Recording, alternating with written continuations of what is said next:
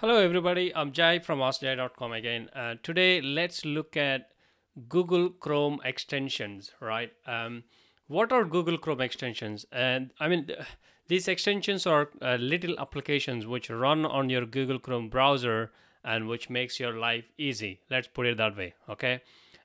So the extensions you would see are usually are here on the next to your address bar on Google Chrome browser.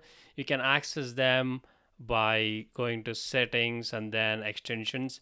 Also, if you would like extensions to be installed to get started from you just get more extensions, or you could actually go to like Google Web Store as well, Chrome Web Store. If you click over here and then again select Web Store, you will go into Web Store. Sorry, my internet is playing up because I think I'm uploading a YouTube video. Okay, so we managed to get in. So from here, Chrome Web Store, you can see all the extensions by selecting extensions. There are plenty. I'm sure you can filter the extensions by rating, and then you can select the category. Like if you're looking for some productivity extensions, you can do so, right? Well, some of the extensions I use, I most like are, as you can see, they are here. One of the first extension whenever I install Google Chrome browser on a laptop or some other PC, I do is Adblock. I mean, you see ton of ads on YouTube or some websites, and by installing Adblock, you could actually break free from those ads. I'll probably show you in action, right? Um, okay. This is my LinkedIn profile, and as you can see, there are 7 ads on this page which are blocked. You see? Let's pause the ad block.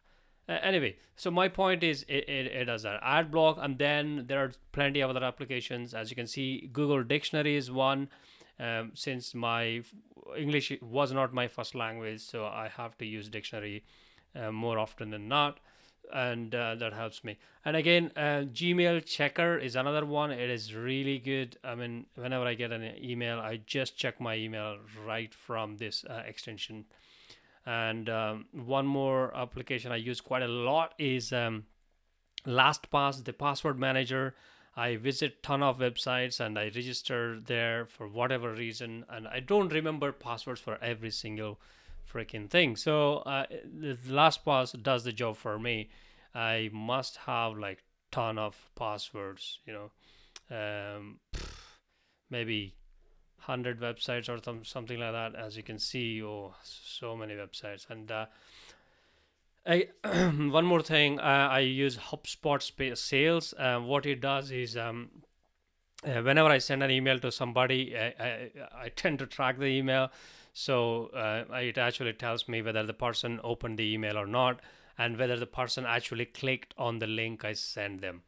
So that's another thing. And built with is another one. These are only few extensions I use. So whenever I see a nice website, I'm curious to know how it's been built. So I just go to build with, and then it will tell me the content managing system or whatever technology they use to build the system.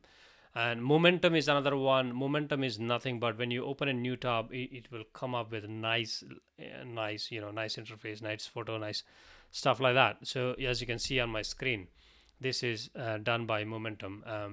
If you don't have that, what happens usually is if you click on a new tab, and just a normal boring page would come up. So Grammarly is another awesome extension I found out recently. What it does is it auto corrects your it's kind of a dictionary autocorrect feature in your Google Chrome browser, but it does much more than that. It actually corrects your grammar as well, and it has some paid features as well, but I use free features because I'm that kind of a guy. And also, I mean, Google Hangouts, Google Drive, and all that stuff. I have some extensions which I disable them, I because I don't use them quite often. I only enable them when I need them. But like I said, you can find ton of extensions. I mean, trust me, your life will be much more easier, and you will be flying on internet if you have these extensions. And find the extensions which you need. I mean, I'm not sure. Maybe you, I don't know. I use Google, Chromecast, as well as Site Explorer is another one. When I see a site, because I'm doing a little side project, I tend to track the number of visitors coming onto a website. For example, my competitor website, and this site Explorer does that for me. You click on it, it will tell you how much traffic that site is getting. As you can see here, Chrome Web Store is getting about 40 million users a month.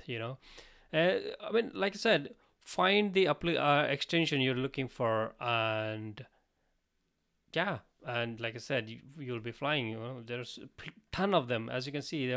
When you can install the extension, you can see reviews and ratings, how many people are rated this. We have no reply, 130,000. That's super awesome. Anyway, I hope you find this session useful. Please let me know if you have any queries. Thank you.